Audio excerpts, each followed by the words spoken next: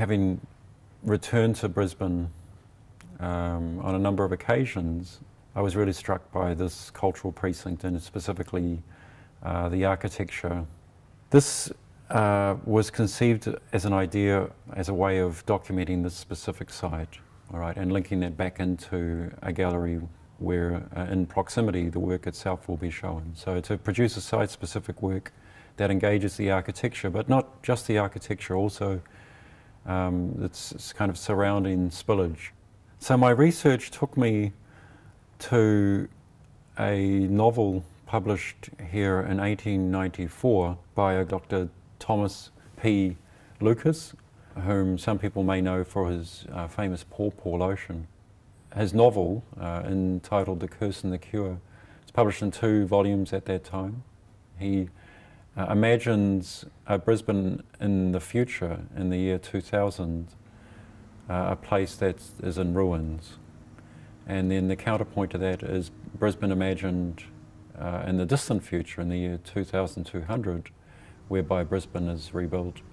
We have this conversation between a dystopian site and a utopian city. And the here today within this precinct, the work aims to chart that sense of time travel by looking back to a colonial vision of the future. The author talks to local histories and colonial histories and the violence of these histories in relationship to a sense of abandonment from the motherland, England, but also the devastation and the violence of the treatment of Indigenous peoples within this area. So while on the one hand it's a science fiction novel, it also positions itself via those historical moments. The structure of the work is a 2-channel video installation with an overarching sound component. And the 2 channels projected opposite each other talk to each other.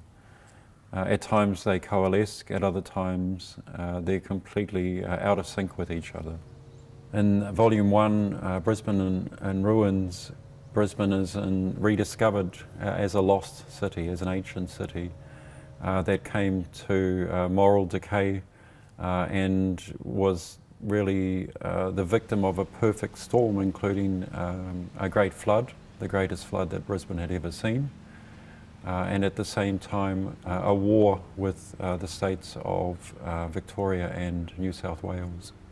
The video really, to some extent, charts this sense of rediscovery. So in the video I'll be playing a lot with the sense of approaching and rediscovering this cultural hub and travelling between these different moments, between the colonial vision from 1894, between the contemporary, circa 2000, and then again also into the future in the year 2200.